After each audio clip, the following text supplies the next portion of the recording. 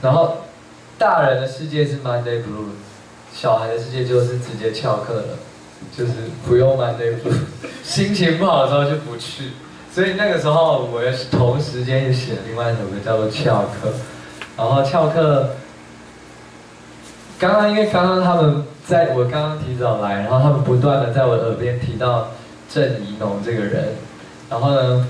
就是跟大家分享一件往事。我在写这首歌的时候，刚好跟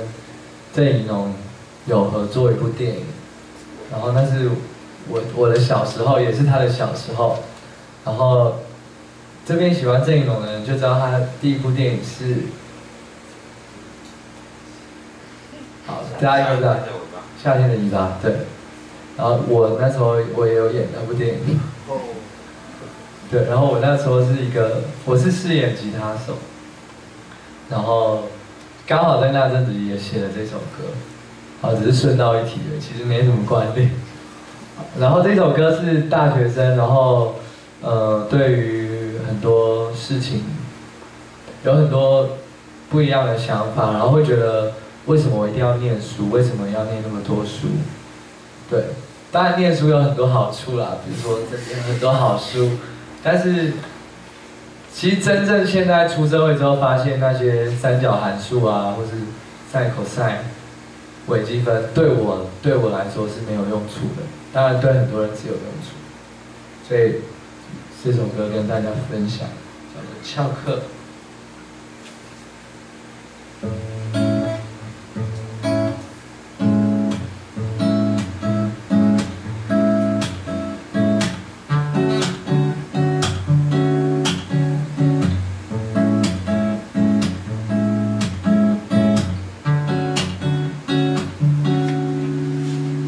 幻想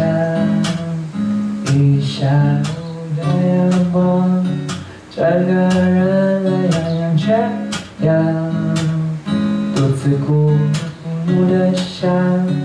拜托你不要再将死板的课桌椅让我的姿势很僵，翻过围墙寻找丰富青春的营养。翘课时必有的是两难，不曾要我坐在教室树样欢喜你对我若有似无的印象，那个伟大的人又照样对我的生活，会不会有一点影响？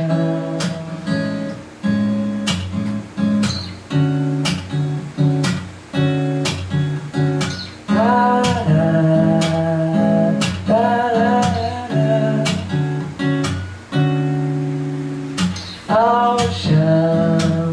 现在慵懒的想象，温暖福利弹簧酝酿，消失的一声不响，收起善良伪装，逃离现实世界，转向超载着盼望，